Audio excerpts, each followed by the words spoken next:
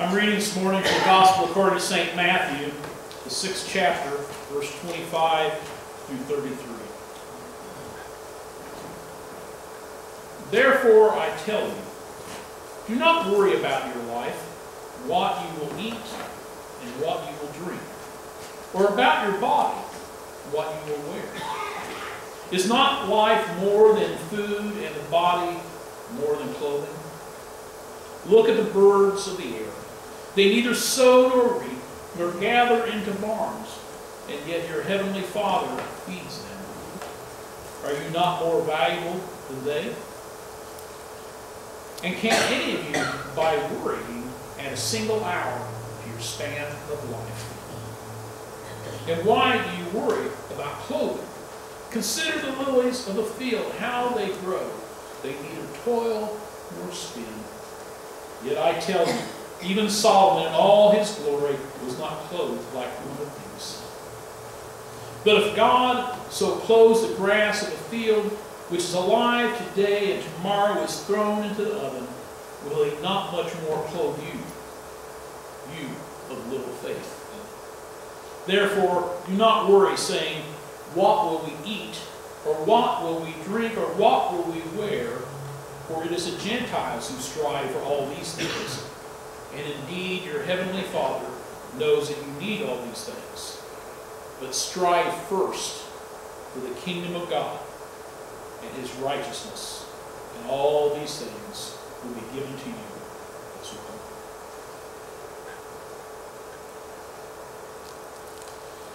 A couple of summers back, my wife, some friends of ours, and myself attended a show out at Conner Prairie's Symphony on the Prairie. The particular show that I'm referring to was with Garrison Keillor. He's the host of the long-running radio program, A Prairie Home Companion. Anybody familiar with Prairie Home Companion, Garrison? Garrison Keillor has a unique way of interacting with the crowd. And that evening he really had an interesting way of interacting with the crowd. Nice stage at Symphony on the Prairie, but he took the microphone, it was a portable microphone, and he started wandering through the crowd. And if you've been there for Symphony on the Prairie, you're sitting in your lawn chairs, or maybe have a little table set up, and he's just wandering through there telling stories and singing songs. And so we really became aware of this technique when he was singing a love song.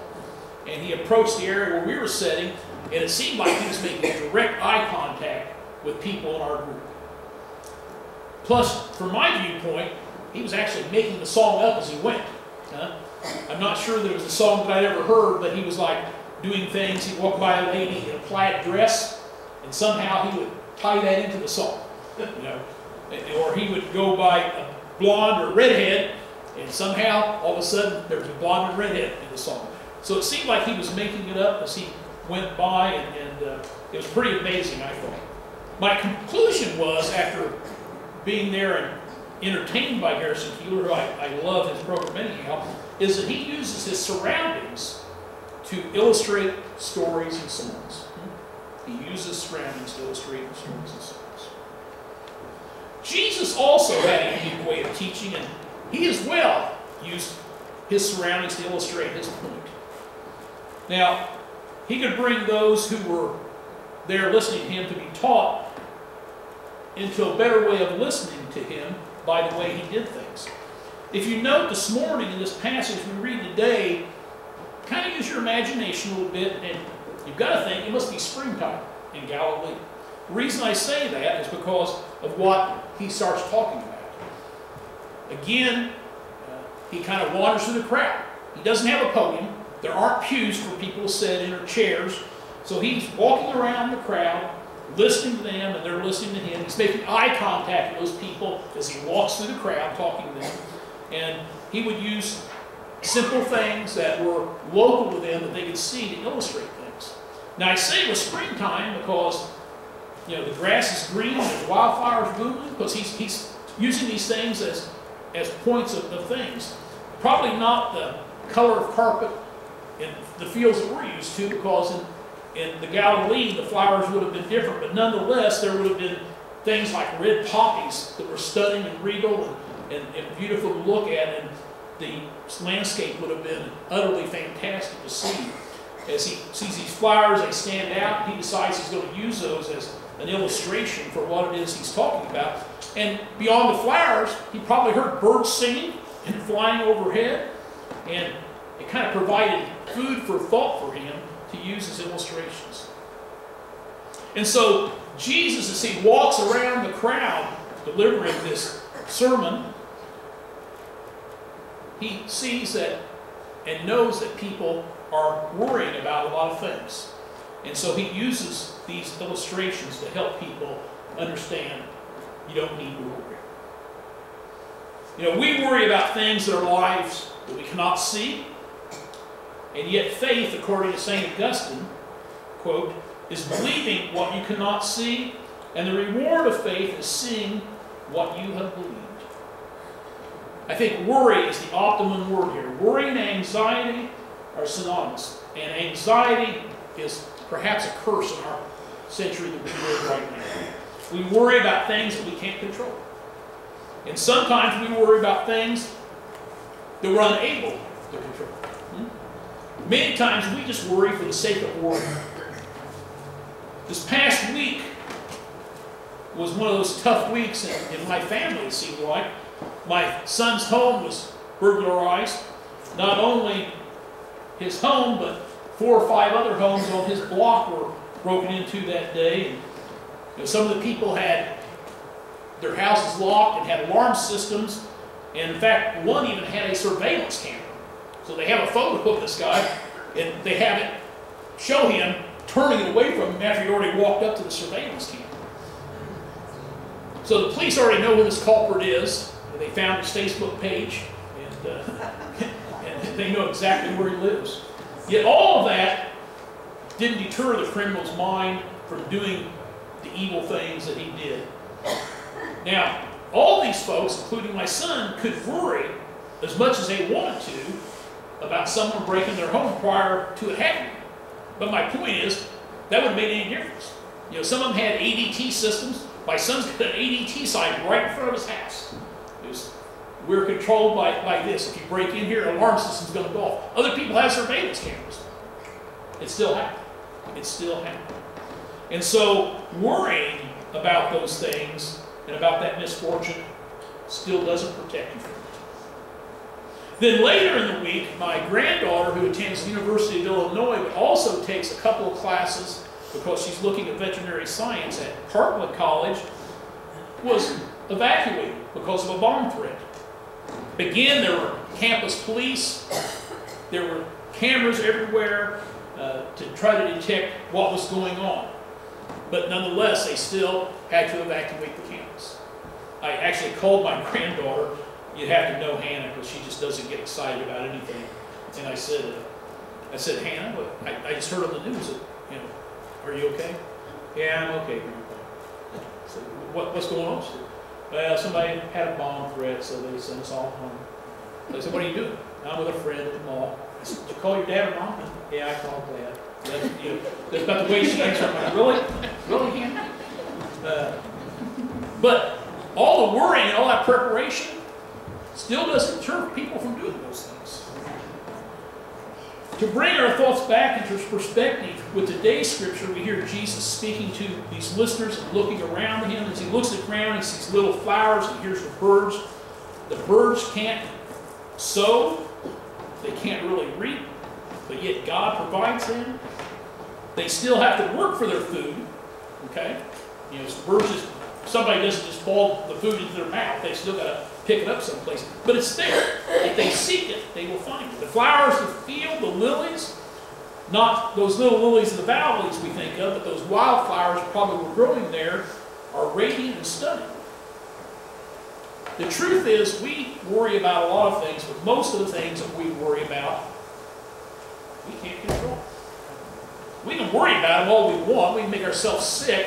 And I know people who have made themselves sick from it. And no doubt there's been a few times in my life that I've made myself sick worrying about things.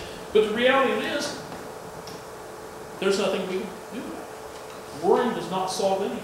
We can worry about our food and our clothing. We can worry about our houses. We can worry about how we fit into society. But in all those things, what Jesus suggests is, you are forgetting God's role in your life if you're allowing worry to overwhelm you. Getting right is what is important in our life. After all, John the Baptist and Jesus began their preaching ministries by saying, repent, right? Repent means to develop a new way of thinking. We kind of always think about repent, oh, I did this, I took my sister's doll and tore its head off or something. But really it means to develop a new way of thinking. To turn away from that old way of thinking, and as Jesus says at the end of this piece of scripture, is devote yourself to the kingdom of God, to thinking about the kingdom of God, the way the kingdom of God should look like here on this earth. Striving for the kingdom of God, a kingdom not of power, not of might, but a kingdom of mercy, justice, and grace. It's a kingdom of forgiveness, a kingdom of love, where prejudice is unheard of and pride and conceit just plain don't exist. It's a kingdom where greed is absent. We spend time in our life preparing ourselves for the future, for tomorrow, but sometimes we do that without really living in the present. We're thinking so much about tomorrow that we don't really get to live right now. And yet how we live right now is going to determine what happens tomorrow. How we profit from our mistakes and how we learn. So to illustrate that, I ran across a little book called The Present. It was written by Dr. Spencer Johnson. It's a story of a little boy and an old man who's kind of in a mentoring relationship. See, the little boy is riding his bicycle one day, and the old man is sitting on the front porch swing and seems very content with life, and that kind of gets the little boy's attention. So the little boy sees the old man, turns his bike around, and goes up to the little old man who's sitting there on the porch swing smiling and says, "Old man, why are you happy?" And the old man smiles and says, "Because I have a present." And the little boy goes, "Wow, I love presents. I love Christmas presents and birthday presents, all kinds of presents. How do I get a present?" And the old man says, "Well, you really already have one." "I already have one," the little boy says. "I don't have any presents." The old man says, "Yes, you do. You already have one. As you better understand that present, everything else will fall into place." So the little boy grows to be a teenager. The teenager, the old man, the little boy become friends. And the old man goes and watches him play baseball and watches him play football and do other things. And finally, one day as a teenager, he comes to the old man and says, "Old man, what about that present you're talking about?" "The present," the old man said, "is the greatest gift you could ever have." And the teenager said, "I want that present. I want you to give me that present." He said, "Well, I can't give you that present. You have the present already all by yourself. And once you realize it, everything else will fall into place. It's not a magic wand. It's not something I can wave over your head. It's something special." The young man becomes an adult, becomes a working man, graduates from college, and eventually goes back to the old man. He said, "I think I finally got it. The present you're talking about is right now. It's not a gift or anything else." And the old man says, "Yes, you're right. It's right now. It's enjoying the moment right now. It's being real right now. It's all being authentic. It's being in the presence." Well, he said, "Well, I can go back to my job now because things really aren't working out well." And so he returns to work and comes back to the old man a few years later. He says, "I've kind of reached a plateau in my life. Nothing's happening. And I'm doing the present. I'm living in the present." And the old man says, "Yes, but you've forgotten to profit from your mistakes that you've had in the past. Only when you profit from your mistakes you've done in the past can you live in the present at its best." So the man goes back and practices, and he remembers all his mistakes. And after a few years, he's married, has children. He comes back and he says to the old man, "I can't even get a promotion. I'm doing great work. They recognize it, but I can't get a promotion." The old man said, "Well, if you're doing everything right, you have a present. Enjoy the present. Huh? You've been profiting from your mistakes. You don't have a plan for the future, though. You need a purpose. Huh? Write it down. Think about it. Work every day to make your plans come true." So the man went back to work, and all of a sudden his whole future changed because he had a purpose and a meaning. And as would happen, the old man died. And by then, this other fellow was in his middle age and returned to the funeral. And there they were, from the wealthiest to the poorest, everyone was in attendance. The old man had made friends with so many people along the way. He shared his successes in life with so many people, and how boys and girls and children and men and women and old people and even the mayor of the town that came. And after the funeral, the man went back to the old man's house, and he went up on the porch, and he sat on the porch swing and began to swing back and forth, and he thought, wow, you know, this old man's life had so much purpose, had so much meaning. Down the street, the neighborhood had changed, but there was still a lot of life there. A new family had moved in. They had a 6-year-old girl. And she was on her tricycle, and she was riding by, and she rode by, she looked up at the man sitting on the porch swing, and she said, wow, old man. And he turned and said, yes? He said, you look so happy. Why are you so happy? He said, it's because I have the present. Wow, she said, I love presents. I love Christmas presents, birthday presents, all kinds of presents. Can you help me get the present? The truth of the matter is that for all of us, the present is well lived, profiting from our mistakes of our past, and with a purposeful future that we're striving for the kingdom of God. God knows our needs before we ever ask. God hears our wants before we ever want them.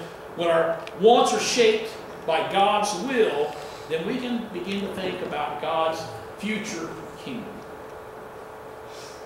How much time do we spend worrying about things that never happen?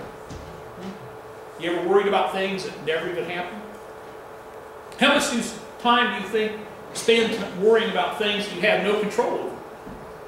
I mean, the world we live, there are a lot of things we don't have any control over, but yet we worry about it. I go into coffee shops, I hear people almost into fits worrying about things that they have no control over.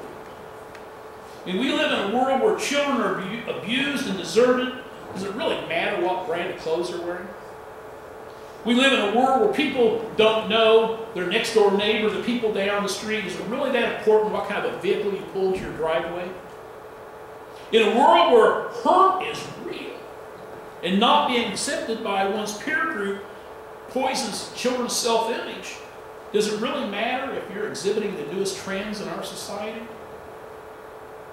In a world where other people influence our children more than we do, shouldn't we be working to strengthen our children and our families for the kingdom of God and the way that God wants us to live? Maybe it's time for us to take more notice of not what's outside our door, but what's inside our house, and try to imitate the way that God wants us to live and not try to imitate the way the world wants us to live. After all, Jesus reminded us at the end of the scripture, strive first for the kingdom of God, and all these things will be given to you. Hear that again. Strive first for the kingdom of God, and all things will be given to you. When we fall short of that, it's time for us to worry. And it causes us to worry because we think we are in control, but God is in control. Not to worry then about tomorrow, for tomorrow will always bring worries of its own. Today's struggle is enough for you to handle. Today, well lived, is what God wants you to do. This is the word of God for the people of God.